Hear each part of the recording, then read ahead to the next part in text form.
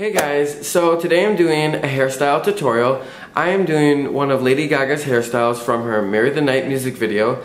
This is the look behind me. It's from when she was in the dance studio dancing, and I've been seeing a lot of versions of it from Rihanna to Gaga, so I thought I would do it. So I really hope you guys enjoy it, and with nothing more to say, let's just get the tutorial started. The first thing you're going to do to your hair is create a center part.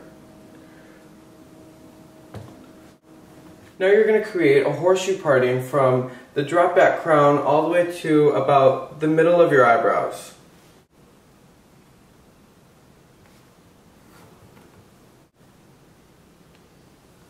This section will be used in the last part of our styling. Your section should look just like this. Now we need to put some backcombing into the hair to create the foundation to build the hairstyle. I'm going to start with 2-inch subsections. I'm going to spray the hair with KMS California's Hairstyle Dry Extreme Hairspray. This is going to give me volumizing hold, and the spray is also going to be dry to the touch, which is exactly what I'm looking for in this hairstyle. When I backcomb, I'm just gently letting my teasing brush bring hairs down and push it to create a really nice buildable foundation. I'm going to take my next section.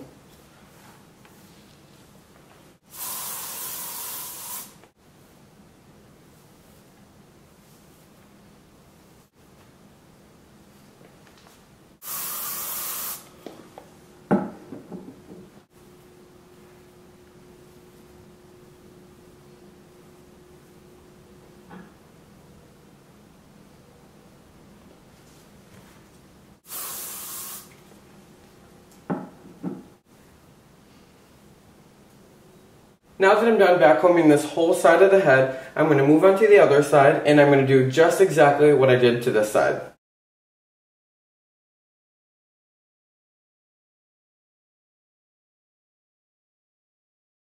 Now that I'm done with all of the backcombing, I'm going to deal with one side of the head at a time, and what I'm going to do is finger comb the hair just to smooth it out a little bit.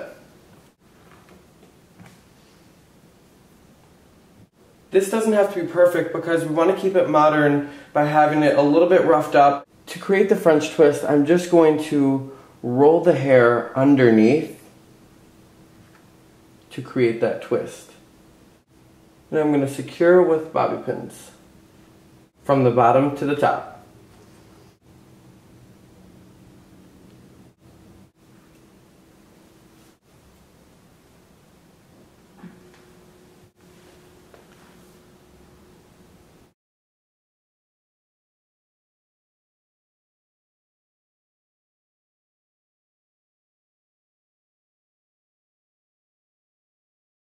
I just want to take my hairspray and smooth out these flyaways a little bit. So I'm just going to spray a little bit of hairspray on my hand and just gently smooth over these flyaways. Now for the last part of the hairstyle, I'm going to take the mannequin's long layers and I'm going to create what I call faux bangs. And I'm going to create the illusion that this mannequin has bangs. And what I'm going to do is hold the hair up. I'm going to spray her hair a little bit, create some texture and some hold. And basically what I'm going to do is I'm going to take the hair and I'm going to twist it down and I'm going to pull it till I like the bangs, and then I'm just going to sit it back and pin it. You're also going to have a lot of versatility with the faux bangs because you can pull them up higher or you can keep them low. So here's the finished look, front and back.